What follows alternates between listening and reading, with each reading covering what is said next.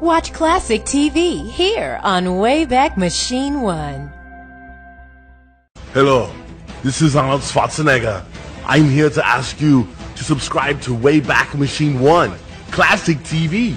Subscribe today. I'll be back.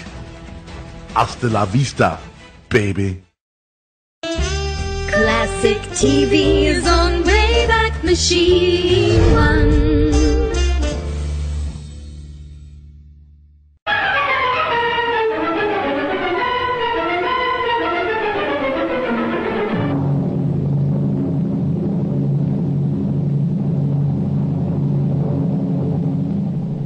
A public defender is an attorney employed by the community and responsible for giving legal aid without cost to any person who seeks it and is financially unable to employ private counsel. It is his duty to defend those accused of crime until the issue is decided in the court of law. The first public defender's office in the United States was opened in January 1913. Over the years, other offices were opened.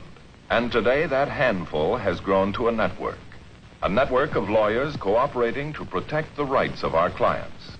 Now, from the files of the public defender, we bring you the story we call Badge of Honor. Tonight, I'm going to tell you of a case, the final chapter of which was written only this morning, when Traffic Sergeant Dan Conway was laid to rest, meeting his death far and beyond the line of duty. Fellow officers and friends were gathered at the grave to pay this brave young officer a final and deserving tribute.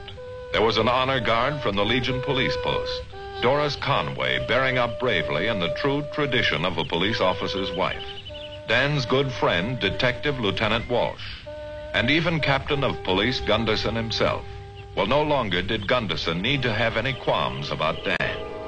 To Sergeant Daniel Conway, his badge was more than just a shining piece of metal. It was a badge of honor. He cherished it and wore it well. The Lord is my shepherd, I shall not want. He maketh me to lie down in green pastures. He leadeth me beside the still waters. He restoreth my soul. He leadeth me in the paths of righteousness. The path of righteousness. Dan had found it. And I had been right about him all along. My faith in the boy hadn't been misplaced. The end of World War II had found Private First Class Dan Conway convalescing in a Normandy base hospital. And as he lay there, recovering from the tortures and undernourishment of a Nazi prison camp, he was thinking ahead, what he'd do when he got back home. And he knew he had a sympathetic confidant in the person of Miss Norton, a kindly and understanding Red Cross nurse. How's our policeman today? Doc says a month more should get me out of here. Well, that should make you happy. Have you written your wife the good news? Well, I started a letter, but began to feel a little bit groggy. Oh, let me finish it for you. Just tell me what to say. Well, first I want to thank Doris for those books she sent me to help me pass my civil service exam. And after we thank Mrs. Conway for the books, anything more? Yeah. Tell her to be a sweetheart and go down to the police department and pick up an application for me, so I can fill it out first thing I get home. First thing, Dan? Well, almost. After I untangle myself from that great big hug and a kiss.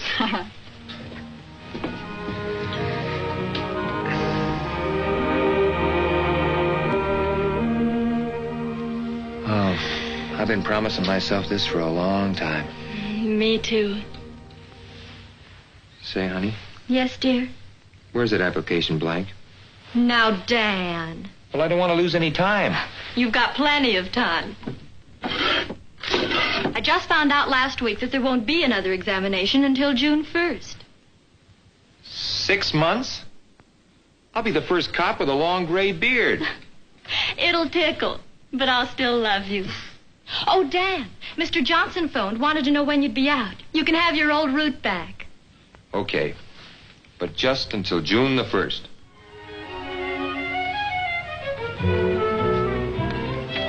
Say, is this your regular route? Yes, sir. I just moved into apartment 4. How about dropping off a couple of quarts every morning? Well, I'll be glad to, sir. Your name? Lieutenant Walsh. Army? Police. Oh. Say, that's my racket. I mean, it's going to be. In June, I'm taking exams. Are they tough? They're not easy. I guess they have to be. Otherwise, any guy could be a cop. I mean a policeman. You look like you might make it. Thanks. But, I could use a few pointers, Lieutenant. Anytime, son, if I can help. You sure can. How about your weight? Seems to me you could use a few more pounds. Guess I could. But where I was boarding, the Nazis didn't exactly feed you meat and potatoes every day. You better work on that, or else when you go for your examinations, you won't get any further than the scales. Dan took the advice to heart. If he had to eat his way into the force, Doris was just the girl who could help him make the grade. And Lieutenant Walsh, who had taken a sincere liking to Dan, was making it his personal job to see that Dan was properly prepared for the civil service examination. It was a tough one, and Dan, sweating it out, nervous and tense, wasn't sure he could pass. When the good news came, it was cause for a celebration dinner. When I got that postcard notifying me I'd passed, I started to breathe all over again. 80%. That's not too bad, huh? Don't you think Lieutenant Walsh deserves a little credit? Forget it. This is Dan's night to howl. When you come back to Earth, Dan, you're going to find out that being a police officer means a lot more than just carrying a billy club. A lot of responsibility goes with the job. Maybe you ought to stick to your milk route, dear. Not me. Tomorrow morning, I'm giving the firm my notice. It's time enough for that, Dan. You're not a policeman yet. But I'm over the biggest hurdle. Rest should be a breeze. Well, there's still the oral exam. Get a line on your character and temperament. A psychiatric test. That's to find out if I'm all there. Sometimes I wonder. Hey, one more crack like that from you, Liddy, I'll have to lock you up. Dan, you got some rugged weeks ahead of you.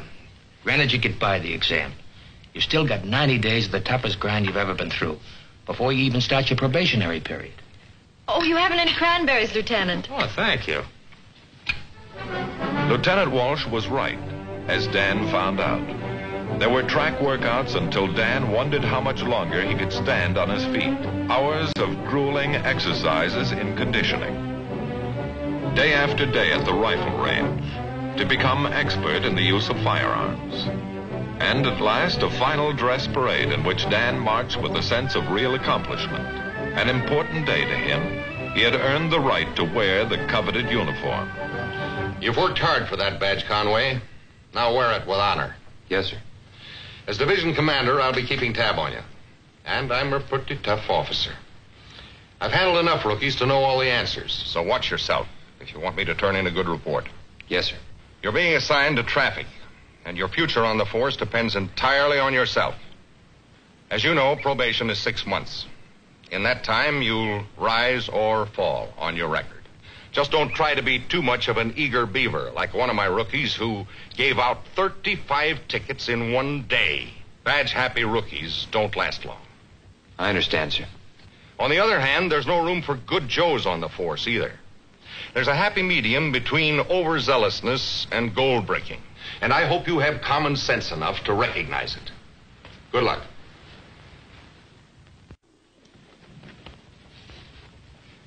How'd it work, huh? Today's report. How you making out? 2 tickets. That's my whole day's work. I never saw so many well-behaved citizens. Don't try to force it, kid. You'll get your chance.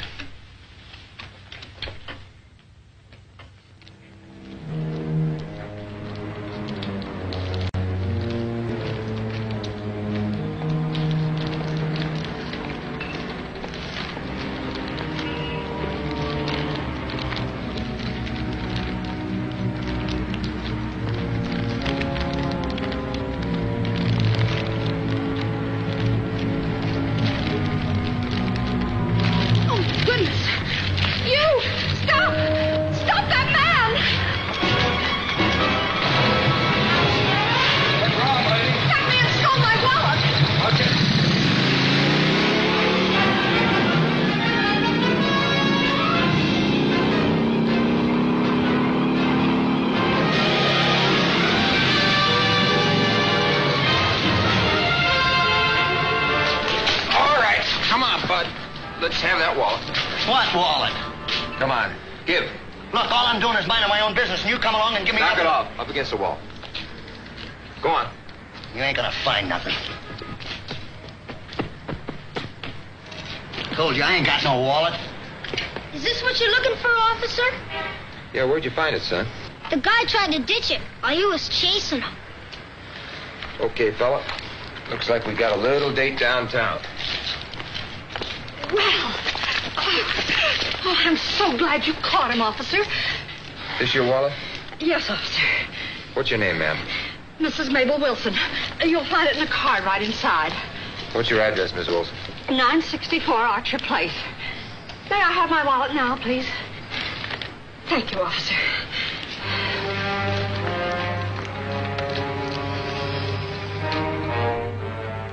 I want you to look over my report before Captain Gunderson sees it. This is the first big fish I've caught. Want to make sure everything's right. The kid who saw him ditch the wallet. You should have included his name. Yes, I know. I didn't get it. This boy's your key witness, Dan. You know you've got to get the names of everybody. Guess there's no excuse. I goofed it. Everything happened so fast. Before I knew it, the kid was away with his bike, and then Too bad. Captain Gunderson doesn't miss a point. He's sure to call you on this. But look, Lieutenant, I've only got 2 hands.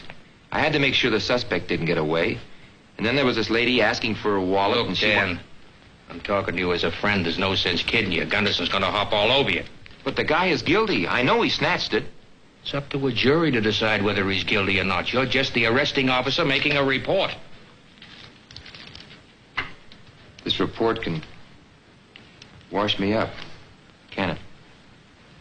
Well, you got a couple of months. Thought you said you wouldn't kid me. You know, it's too bad you didn't find the wallet on the guy.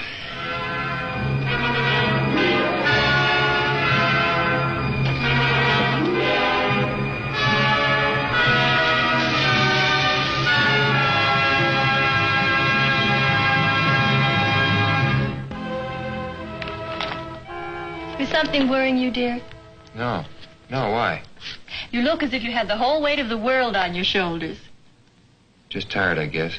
And this was the night you were going to help me reline that kitchen cabinet. Some other time, Welcher. That's probably Lieutenant Walsh, and I'll bet you're not too tired for a gin game. Hi, Doris. Thought I'd just drop over and give Dan a chance to get some of his money back. Good. Maybe you can pull him out of the doldrums. Still thinking about that report, kid? Worry won't help. What report, Dan? Oh, it was just a pinch I made yesterday. I guess I forgot to tell you about it. Now, don't tell me you actually made a real arrest and kept it a secret. It's just a petty theft. Nothing world-shattering. But, Dan, I should think you'd be terribly excited. It'll help your record, and isn't that what you wanted? Who can that be? I'd like to speak to Officer Conway. Oh, I'm Officer Conway. I'm Bart Matthews, Public Defender's Office. This is Mrs. Conway. Hello. Mrs. Conway? And, Lieutenant Walsh. Lieutenant, I've seen you around headquarters. Oh, if this is police business of some sort, I think I should leave you men alone. I'll only be a few minutes, Mrs. Conway. It's about this fellow Brown, man you arrested yesterday. Our office is defending him, and we'd be remiss in our duties if we didn't run down every lead. Certainly, sir. Well, won't you sit down? Thanks.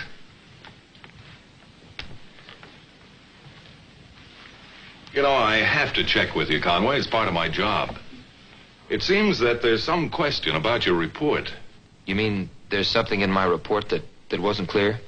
Just a point I'd like to clean up. Now, you say you found the wallet on Brown when you frisked him.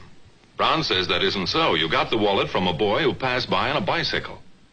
Was there a boy, or did Brown make this story up out of whole cloth? It's all in my report, Mr. Matthews. Just as it happened. There wasn't any kid. And that's the way you'll testify at the hearing? Yes, sir. Well, you can't blame a guy for trying. That's right. You can't blame a guy for trying. That not only applies to petty thieves, right, Dan? Well, I'm sorry I had to bother you, Conway. Guess the best advice I could give to Brown is that he enter a plea of guilty and pray he gets a lenient judge. You know, it's funny, the sort of lies a guy will latch onto to save his skin. Yeah, it is. Well, that's that. Thanks for your time, Conway. Good night. I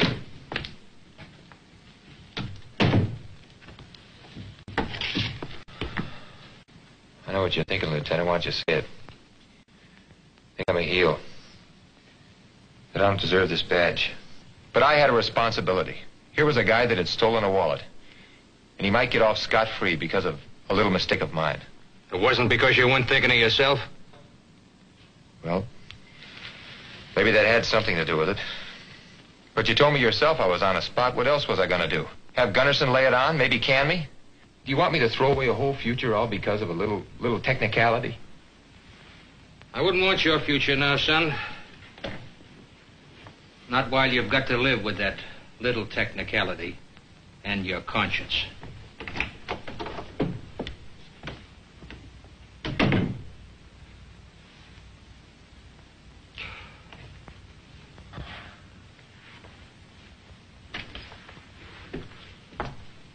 Where's everybody? Oh, I told Walsh I didn't feel like a game tonight.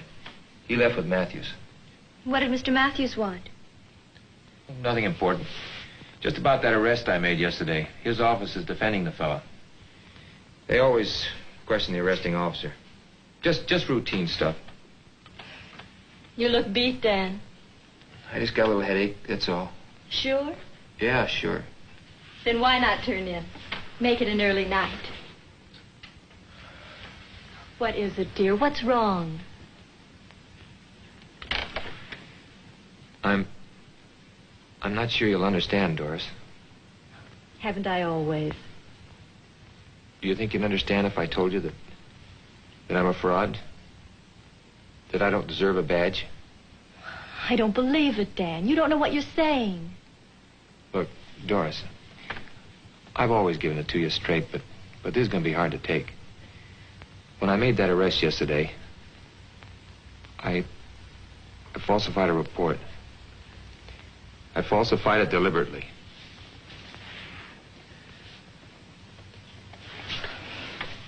But why, dear? What's the difference why I did it? I was so hot on becoming a cop, I threw away the book of rules and made my own. Maybe I tried to kid myself. It didn't matter because the guy was guilty anyway. But the real reason was I was scared stiff of Gunderson. Anyway, it's done. Oh, Dan, I wish I could tell you what to do. I know what to do, honey. Tomorrow morning, I'm going to see the public defender. I'm going to change my story. What you've just told me, Conway, could finish your career. I realize that, sir. When do you plan to see Captain Gunderson? Right after I leave here, Mr. Matthews. Now, wait a minute. Let's think about this. Now, that doesn't mean I'm condoning this false report. Oh, I know that, sir. Since advice here is free, and I give it out all day long, do you mind if I give you some? I certainly could use it, Mr. Matthews. Well, I'd suggest you don't do anything. Just go about your work. Brown's preliminary hearing doesn't come up for a couple of days, so let me think it over, huh? Dan had told me of his friendship with Lieutenant Walsh. Fortunately, I ran across Walsh at the police academy while I was waiting for Captain Gunderson to join me for lunch. What first attracted me to Dan was his sincere desire to become a good officer. I couldn't believe he'd foul up a report. When I found out about it, it threw me. But after what you told me, how Dan came to you, I guess I wasn't wrong about the kid. Then there are two of us who think that Dan is worth going to bat for. Captain Gunderson, Bart. Maybe it's best if I speak to him alone. Much. Well, John, right on time. Well, it's a free lunch. I'm always prompt. What's on your mind, Bart? How do I have to have something on my mind to ask you to lunch? To give you a short answer, yes. Well, all right.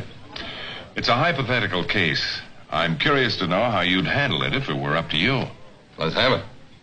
Well, suppose that one of your probationers, in his anxiety to make good in your eyes, overstepped himself. How? I'll get to that, but let's say that getting on the force as a regular is almost an obsession with this fellow. Now, he's worried that he hasn't made much of a record so far. Then he makes a pinch. What kind of a pinch? Well, maybe he catches a man who snatches a purse. A witness sees the man drop the purse, identifies the suspect, turns the purse over to the officer, who gets a little flustered. Now, remember, it's his first arrest. He forgets to take the witness's name. I'd put him on the carpet. Oh, but there's more, John. He's sure the man is the thief, but he knows what to expect if he admits the error in his report. So he falsifies it. Says that he found the purse on the man when he frisked him. And you want what kind of action I'd take? I'd kick your hypothetical officer right off the force. Come on, let's eat.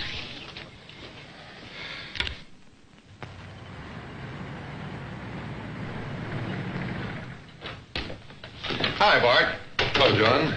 I asked you to come over today because I've got a hypothetical case for you. Oh, yeah? Sit down. Suppose in my spot, you get a memo from the DA that a case has been dropped in which one of your probationers had made the arrest. Let's say a pickpocket suspect is being sent back to Omaha for jumping parole. You follow me? Sure. So you give a final check to the officer's report. Your probationer's first pinch. Now, certain facts ring a bell. Makes you think of a luncheon conversation you had. In other words, putting two and two together, you're sure the report was falsified. What would you do? Well, I'm sure I'd look into the circumstances first. Let's stop shadowboxing, Bart. We're both talking about Dan Conway. Evidently, he falsified his report. And if so, he ought to be washed out. I suppose so, John, if you just want to go by the rules.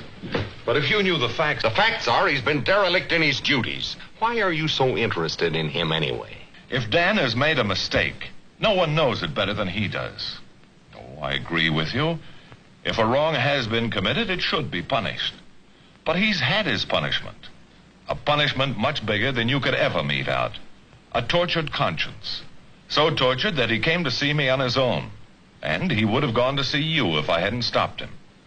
Voluntarily, he admitted to me that he falsified his report, even though he knew that no one would ever discover his lie if he chose to live with it. Now, it took a brave man to do that, John, a big man. It showed character and respect for the uniform. Keep him on the force, and I'll underwrite him. We need men like that. All right, Bart. I'm sold. Thanks, John. You won't regret it.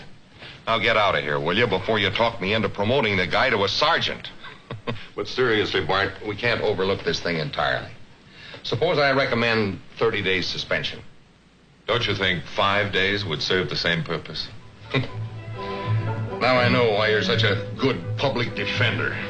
Thanks, John. When Dan finally became a member of the force, there was a celebration. You cut the cake, Dan. You know, this is one day I'll never forget. And I've got you to thank for it, Mr. Matthews. I suppose some people might think, why all the celebration? Just another cop. But you're a very special one to me, Dan.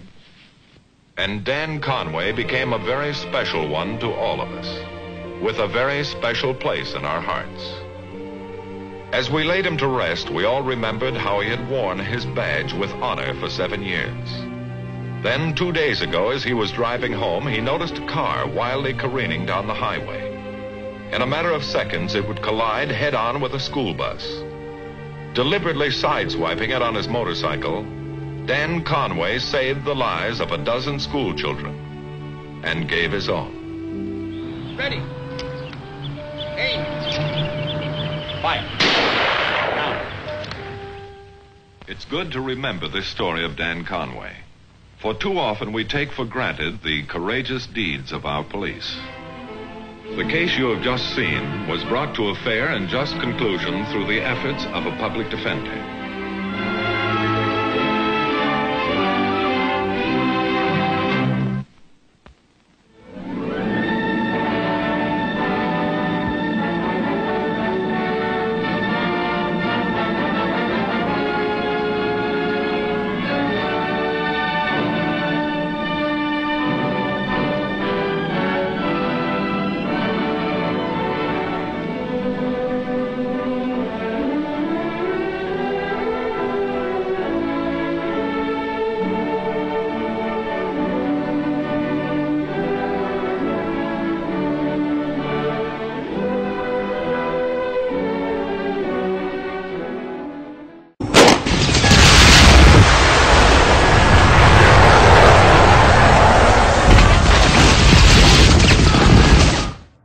Hi, welcome to our new subscribers, and thanks to everyone who already is subscribed. For classic TV, you've come to the right place.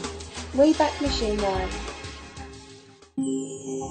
Hi, welcome to our new subscribers, and thanks to everyone who already is subscribed. For classic TV, you've come to the right place. Wayback Machine 1.